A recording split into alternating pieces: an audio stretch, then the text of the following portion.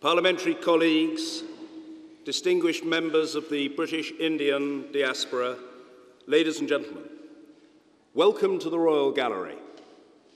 It is my enormous pleasure now to introduce Narendra Modi, the 15th Prime Minister of India. Today is special, and it's special for two reasons. First, this is a first. The first occasion upon which we will hear a speech by a serving Indian Prime Minister in our Parliament. Secondly, it is fitting that it takes place during Diwali, with the resonance which that entails for millions across this country, in India, and indeed throughout the world. What's more, today is New Year's Day. Saal Mubarak. Happy New Year.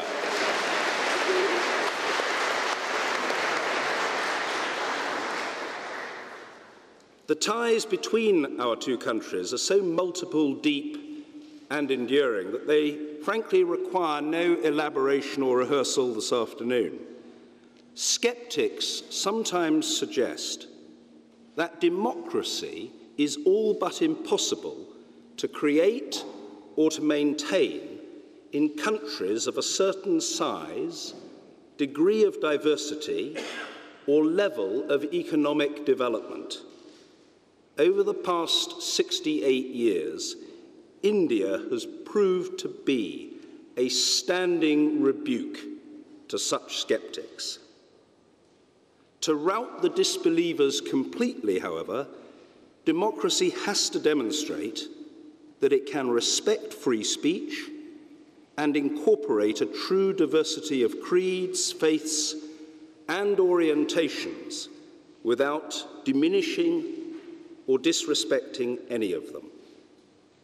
With some 1.3 billion people and a burgeoning young population, India will become the most populous nation on our planet, well within the lifetimes of many people here present. And it is destined to become a leader in the world. Put bluntly, India is all of our futures. Preparing for such a prospect is a daunting challenge to which Prime Minister Modi has devoted great thought and attention. Friends and colleagues, Mr. Modi is known in Indian circles as Mr. Tech. He pioneered the expansion of the internet in Gujarat during his lengthy tenure as Chief Minister there, and in the past 18 months in Delhi, he has established a Digital India scheme and indeed created a network of smart cities. He has an astonishing 12 million followers on Twitter, and he is extremely comfortable communicating with fellow citizens via the medium of Google Hangouts on Android Lollipop. In a spirit of friendly competition, I'm sure that our own leaders in all parties will now strive to follow your example, sir.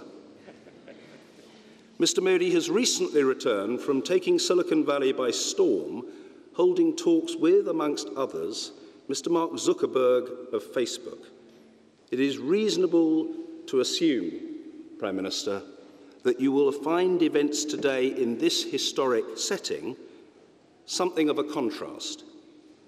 The contrast is not, however, a contradiction.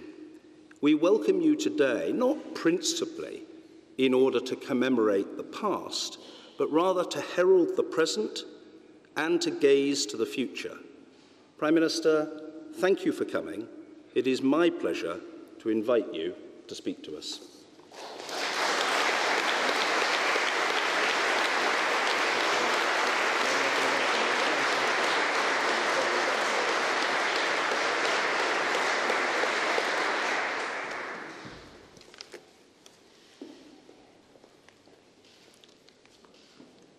Lord Speaker, Mr. Speaker, Mr. Prime Minister, I'm delighted to be in London. Even in this globalized world, London is still the standard of our times. The city has embraced the world's diversity and represent the finest in human achievements. And I'm truly honored to speak in the British Parliament. Mr. Speaker, thank you for opening the doors to us here in this magnificent setting of the Royal Court. I know that the Parliament is not in session. Prime Minister Cameron looks relaxed and relieved.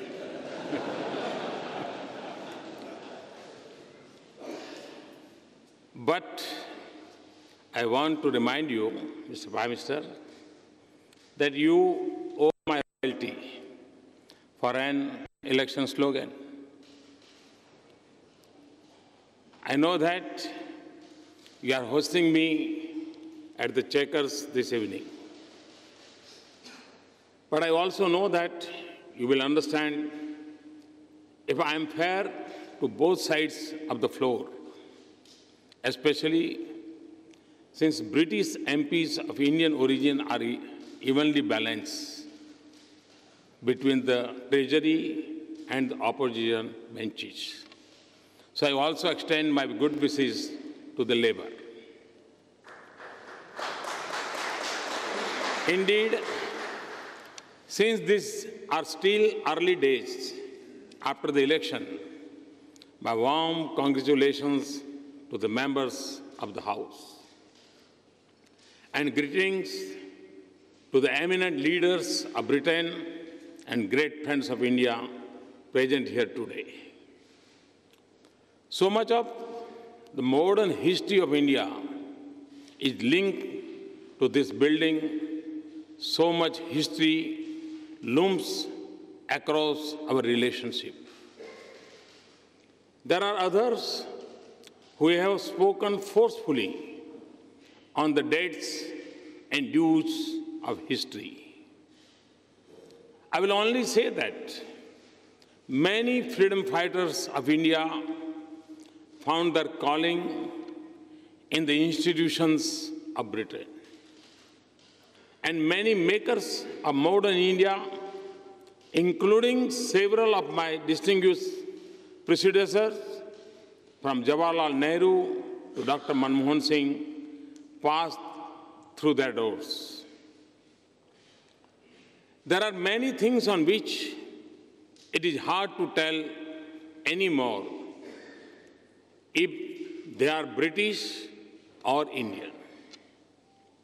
The Jaguar of the Scotland Yard, for example, the Brookbond tea, or my friend, late Lord Ghulam Noon's curry. And our strongest debates are whether the Lord's pitch swings unfairly or the wicket at Eden Garden cracks too early. And we love the Bhangra rap from London, just as you like the English novel from India. On the way to this event, Prime Minister Cameron and I paid homage to Mahatma Gandhi outside the Parliament. I was reminded of a question I was asked on a tour abroad. How is it that the statue of Gandhi stands outside the British Parliament? To that question, my answer is, the British are wise enough to recognize his greatness. Indians are generous enough to share him. We are both fortunate enough to have been touched by his life and mission. And we are both smart enough to use the strengths of our connected histories to power the future of our relationship. So I stand here today not as a visiting head of government, given the honor to speak in this temple of democracy. I'm here as a representative of a fellow institution and a shared traditions. And tomorrow, Prime Minister and I will be at the Wembley. Even in India, every young footballer wants to bend it like back home. Wembley will be a celebration of 1.5 million threads of life that binds us. 1.5 million people proud of their heritage in India, proud of their home in Britain. It will be an expression of joy for all that we share. Values, institutions, political system, sports, culture, and art. And it will be recognition of a vibrant partnership and a shared future. The United Kingdom is the third largest investor in India behind Singapore and Mauritius. India is the third largest source of foreign direct investment projects in the United Kingdom. Indians invest more in Britain than in the rest of European Union combined. It is not because they want to save on interpretation costs, but because they find an environment that is welcoming and familiar. It takes an Indian icon, Tata, to run a British icon and become your nation's largest private sector employer.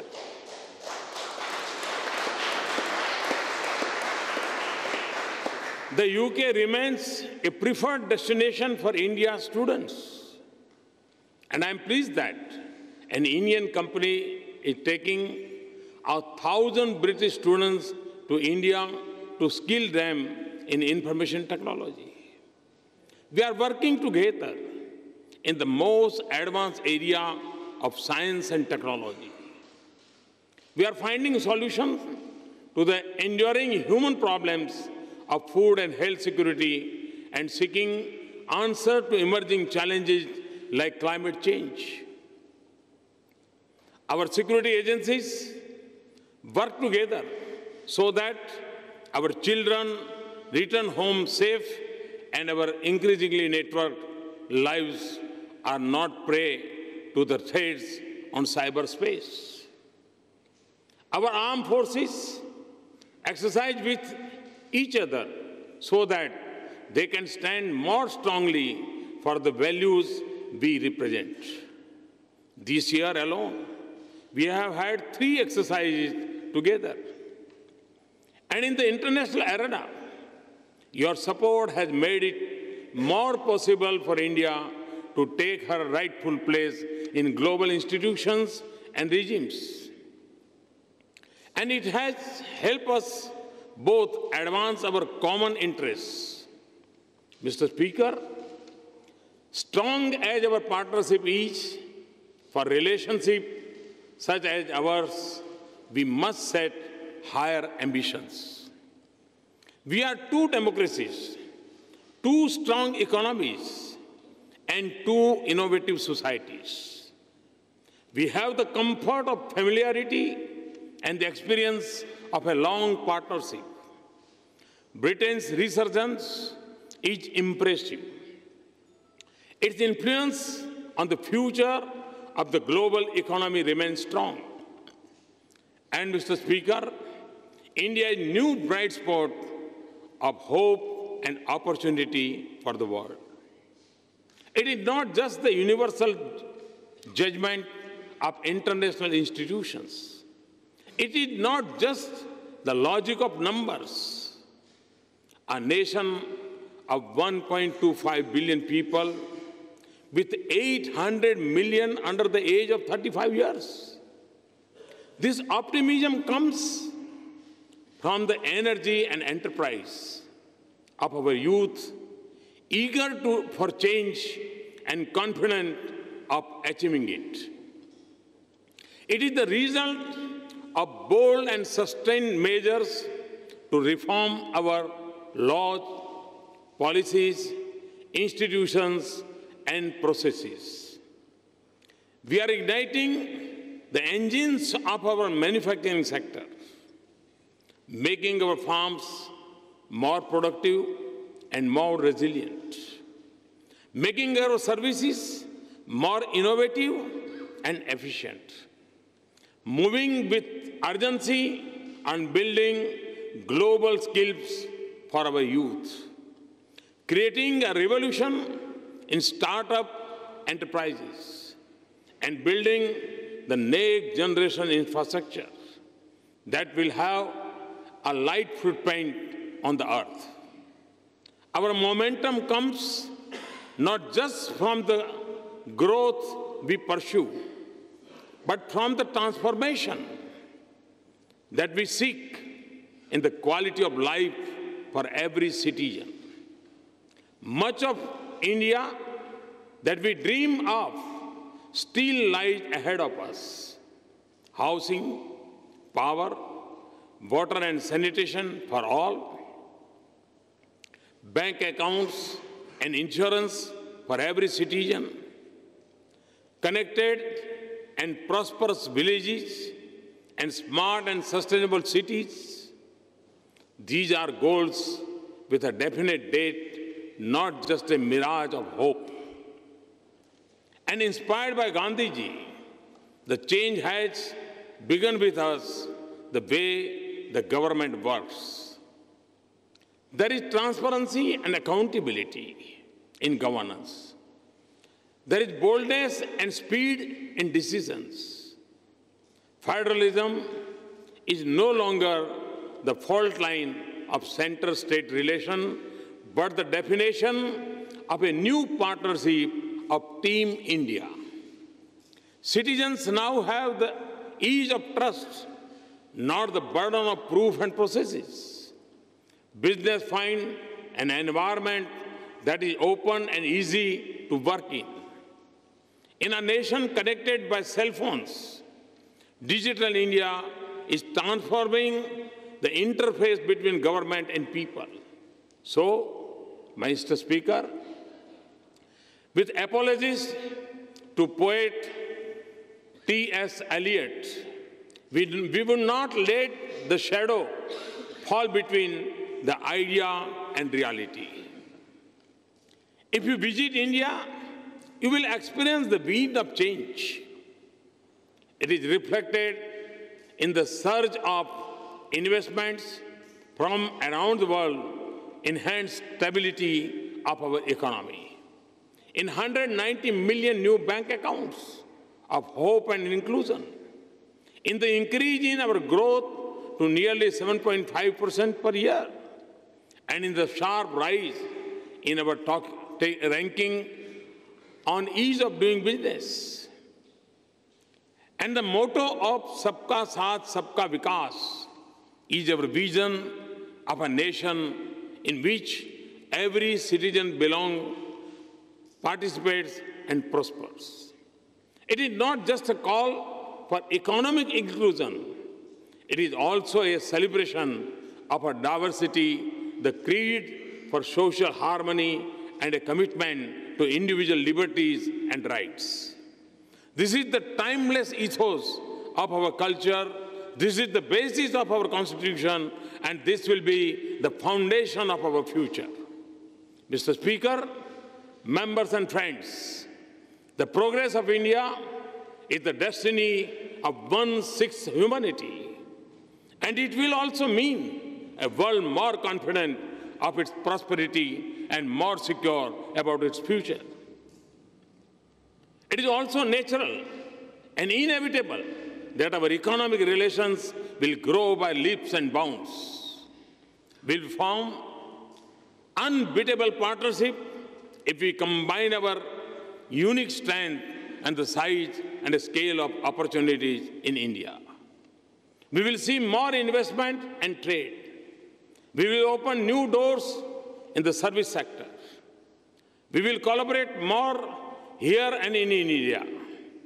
In defense equipment and technology, we will work together on renewable and nuclear energy. We will explore the mysteries of science and harness the power of technology and innovation. We will realize the opportunities of the digital world. Our youth will learn more from and with each other. But a relationship as rich as this, with so much promise as ours, cannot be measured only in terms of our mutual prosperity. Mr. Speaker, ours is an age of multiple transition in the world. We are yet to fully comprehend the future unfolding before us. As in the previous ages, it will be different from the world we know. So in the uncharted waters of our uncertain times, we must together help steer a steady course of this world in the direction that mirrors the ideals we share. For in that lies not just the success of our two nations, but also the promise of the world that we desire. We have the strength of our partnership and the membership of the United Nations, the Commonwealth, and the G20. We live in a world where instability in a distant region quickly reaches our doorsteps. We see this in the challenges of radicalization and refugees. The fault lines are shifting from the boundaries of nations into the web of our societies and the streets of our cities. And terrorism and extremism are a global force that are larger than their changing names, groups, territories, and targets. The world must speak in one voice and act in unison to combat this challenge of our times. We must adopt a comprehensive Convention on International Terrorism in the United Nations without delay. There should be no distinction between terrorist groups or discrimination between nations. There should be a resolve to isolate those who harbor terrorists and willingness to stand with nations that will fight them honestly. And we need a social movement against extremism in countries where it is most prevalent, and every effort to de-link religion and terrorism. Oceans remain vital for our prosperity. Now we have to also secure our cyber and outer space. Our interests are aligned across many regions. We have a shared interest in stable, prosperous, and integrated South Asia round, together in a shared march to prosperity. We want an Afghanistan that is shaped by the dreams of the great Afghan people, not by irrational fears and overreaching ambitions of others. A peaceful, stable Indian Ocean region is vital for global commerce and prosperity. And the future of Asia-Pacific region will have profound impact on all of us. We both have huge stakes in West Asia and the Gulf. And in Africa, where amidst many challenges, we see so many promising signs of courage, wisdom, leadership, and enterprise. India has just held an Africa summit in which all 55 countries and 42 leaders participated. We must also cooperate to launch a low-carbon age for a sustainable future for our planet. This is a global responsibility that we must assume in Paris later this month. The world has crafted a beautiful balance of collective action, common but differentiated responsibility, and respective capabilities. Those who have the means and the know-how must help meet the universal aspirations of humanity for clean energy and a healthy environment. And when we speak of restraint, we must not only think of curbing fossil fuels, but also moderating our lifestyles. We must all do our part. For India, a target of 175 gigawatt of additional capacity in renewable energy by 2022 and reduction in emission intensity of 33 to 35% by 2030 are just two of the steps of a comprehensive strategy. I have also proposed to launch during the COP21 meeting an international solar alliance to make solar energy an integral part of our lives, even in the most unconnected villages. In Britain, we are more like to use an umbrella against rain than the sun. But my team defined the membership of the Solar Alliance in more precise terms. We have to be located within the tropics, and we are pleased that the United Kingdom qualifies. So we look forward to an innovative Britain as a valuable partner in this endeavor. Prime Minister Cameron and I are indeed very pleased that cooperation and affordable and accessible clean energy is an important pillar of our relations. Mr. Speaker, this is a huge moment for our two great nations. So we must seize our opportunities, remove the obstacles to cooperation, instill full confidence in our relations, and remain sensitive to each other's interests. In doing so, we will transform our strategic partnership, and we will make this relationship count as one of the leading global partnerships. Ever so often, in the call of Britain's most famous bard, that we must seize the tide in the affairs of man, the world has sought the inspiration to act, and so must we. But in defining the purpose of our partnership, we must turn to a great son of India whose house in London I shall dedicate to the cause of social justice on Saturday. Dr. B.R. Ambedkar, whose 125th birth anniversary we are celebrating now, was not just an architect of India's constitution and our parliamentary democracy. He also stood for the upliftment of the weak, the oppressed, and the excluded.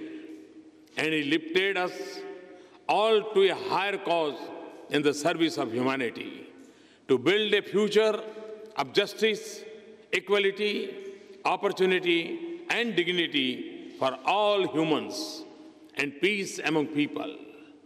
That is the cause to which India and the United Kingdom have dedicated themselves today. Thank you very much. Thanks a lot.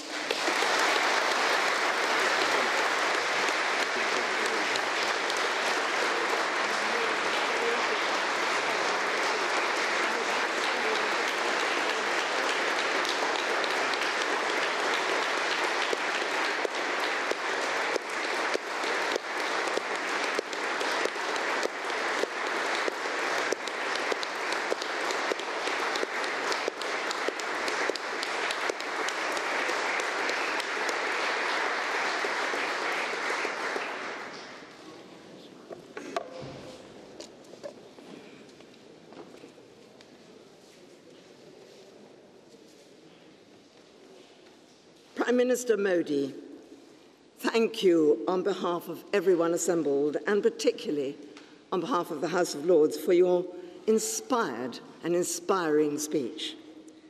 Your presence here today gives Parliament a valuable opportunity to celebrate the unique relationship between the UK and India.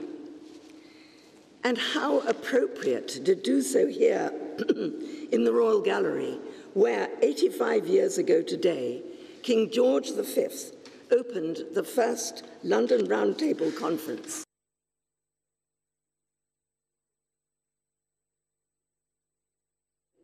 King George V opened the first London Round Table Conference. In this gallery, in 1930, he welcomed Indian and British leaders who had come together to discuss constitutional reform in India as a means of moving towards self-rule. And though the achievements of the Round Table Conference were indeed modest, they did signal, in the words of Ramsay MacDonald, the birth of a new peaceable. By bringing together British and Indian statesmen and rulers of Indian states and seating them at a round table, thereby conferring equal status among all, the conferences took us a step forward towards the relationship we enjoy today as equal partners and friends, with not just a shared history, a shared language, and a shared culture, but also a shared respect. 85 years on, and your country has developed into one of the most influential and important nations in the world, its progress founded upon values which, again, the UK shares. Earlier this year, I had the great pleasure of visiting New Delhi, Kolkata, and Assam. I was deeply impressed with the number and scope of local enterprises which I saw there, from rugby clubs for street children to initiatives for reskilling women, from multicultural classes in primary schools to highly successful microfinance schemes. I was impressed too by the number of women engaged in politics at all levels. While I can't pretend to have a comprehensive view of your vast and complex democracy, I believe that this is what lies at the heart of India's modern urgency and vitality, an entrepreneurial energy and a spirit of inclusivity, which the UK also holds dear. Prime Minister Modi, it's been a great pleasure to host you here in Parliament